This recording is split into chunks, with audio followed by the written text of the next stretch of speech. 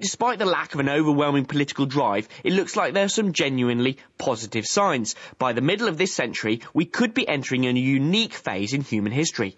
We could have a population which is levelling off and might even decrease. And this is the best news that the planet has had since agriculture, large-scale agriculture, was invented 10,000 years ago.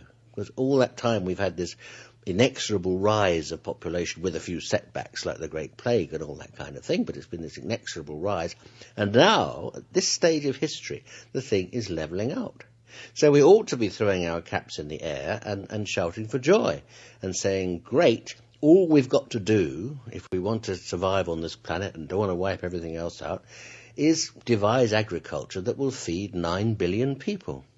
Now that ought to be easy. Technically that should be simple. And the reason it looks so difficult is, well, to put it simply, the world is run by idiots and gangsters who have no conception of this because they're fools and are actually basically trying not to feed people but to make as much money as possible. At the moment we have 6.8 billion people, roughly.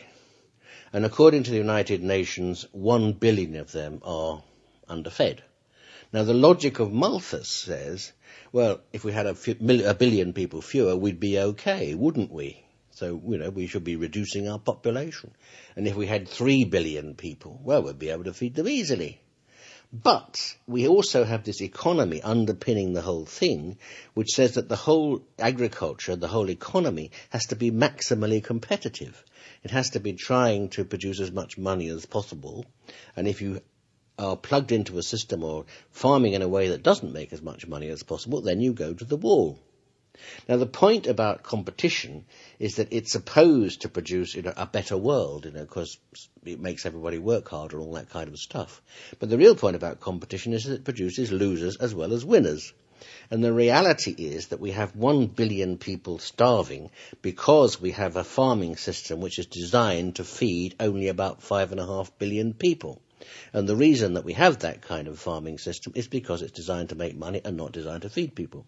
So however small the population was, if you had an economy that demanded that farming should be designed to make money rather than feed people, a proportion would always starve. So population is a red herring. If you approached the question of feeding ourselves, which is the fundamental thing, as a question of biology, and if you just look at the demographic reality, which is a kind of a biological fact, we could easily cope with 9 billion people. We are never going to cope with 9 billion people so long as we're plugged into the neoliberal economy and to all these so-called experts who are going down the route of high-tech and all the rest of it. We're going to die if we go down that route, which we are doing.